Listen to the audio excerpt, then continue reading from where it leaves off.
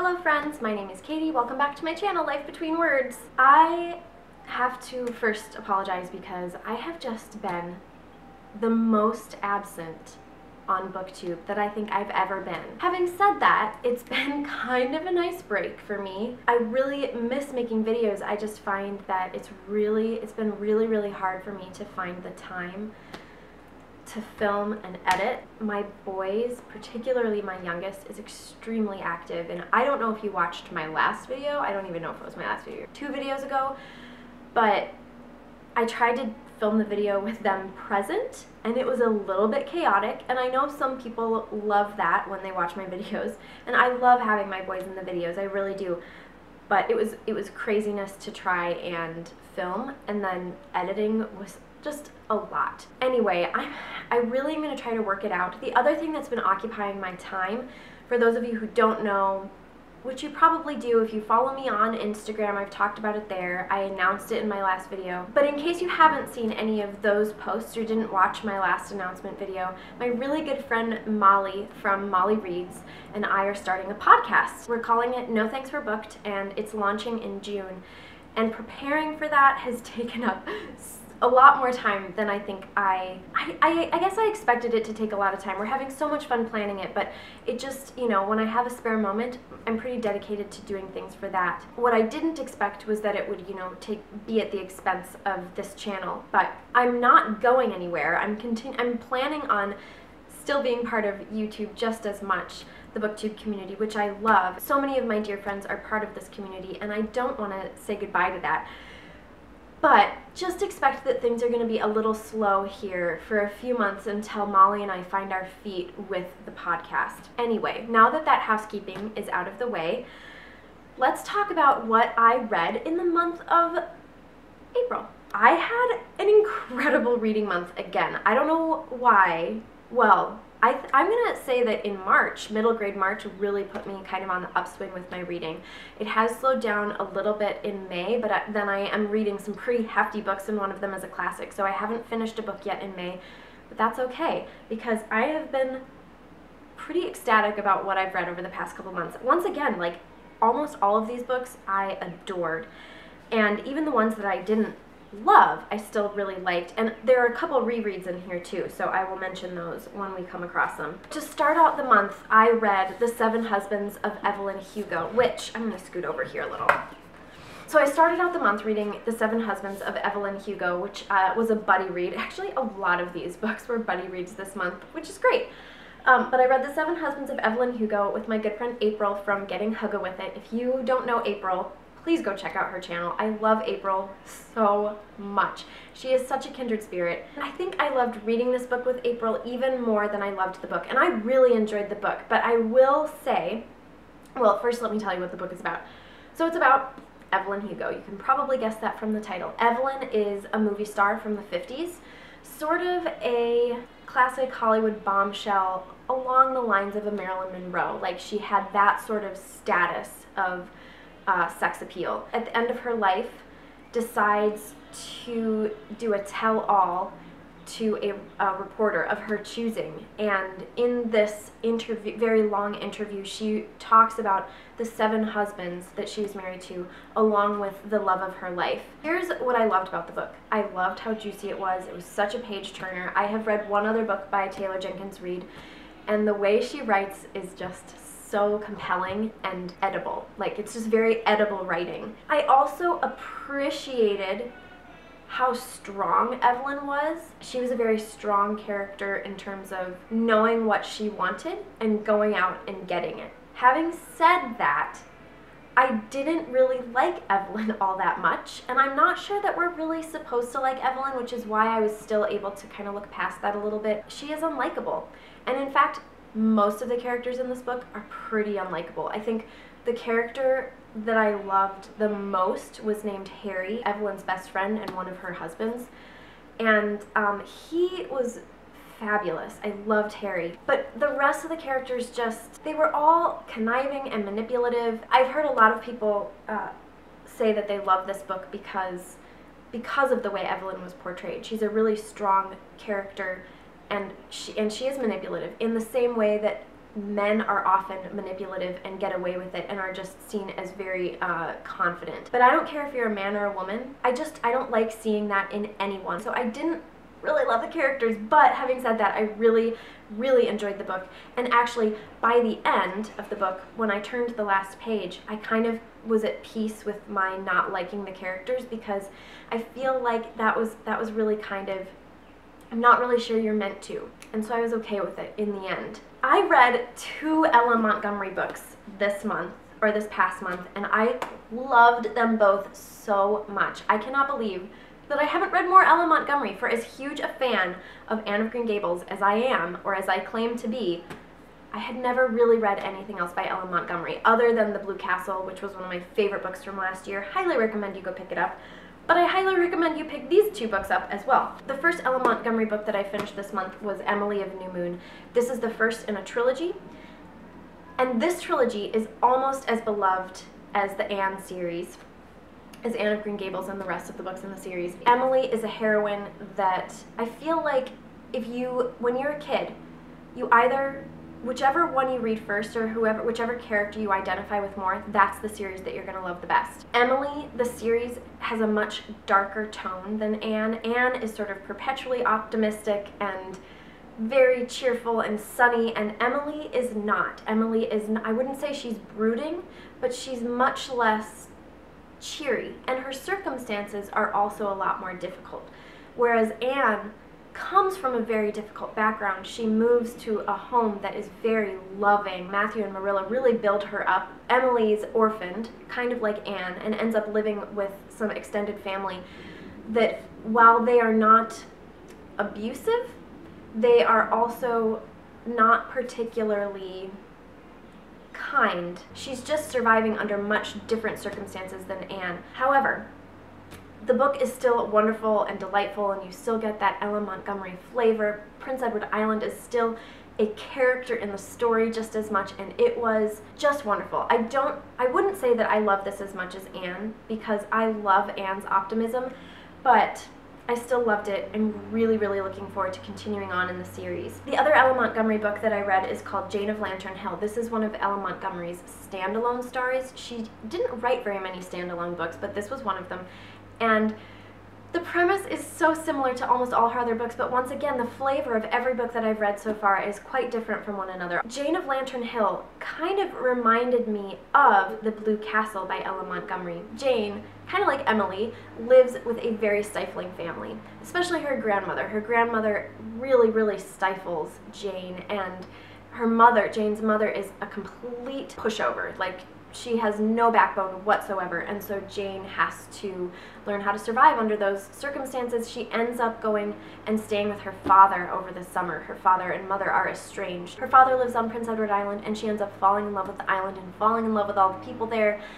And I just absolutely loved this book so much. It was such a delight, such a treasure. I wish that I could say I had already read this, because it was wonderful. Highly recommend. But what reminded me a little bit of The Blue Castle, The Blue Castle was written for adults, so in some ways Jane of Lantern Hill felt like The Blue Castle but for children.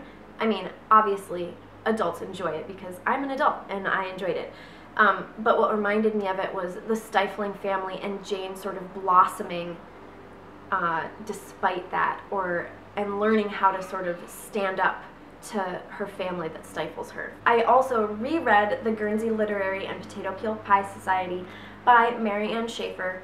It was finished by Mary Ann Schaefer's niece, Annie Barrows. This was a reread for me. I read it with a friend on Instagram, and I was really worried because this is one of my favorite books. I loved The Guernsey Literary and Potato Peel Pie Society when I read it for the first time years ago, and it had been many years, and so I was really afraid that I wasn't going to enjoy it as much. But I should never have feared, because it was wonderful, just as delightful as I remember, just as heartwarming and a little bit romantic, but that's not really the point of the book, and it's filled with eccentric, quirky characters and just a wonderful story. And this is an apostolic book, which means that it's written in letters, and it's one of the only books I've ever read in that format that I've loved. I think it really works for this. Don't let that put you off.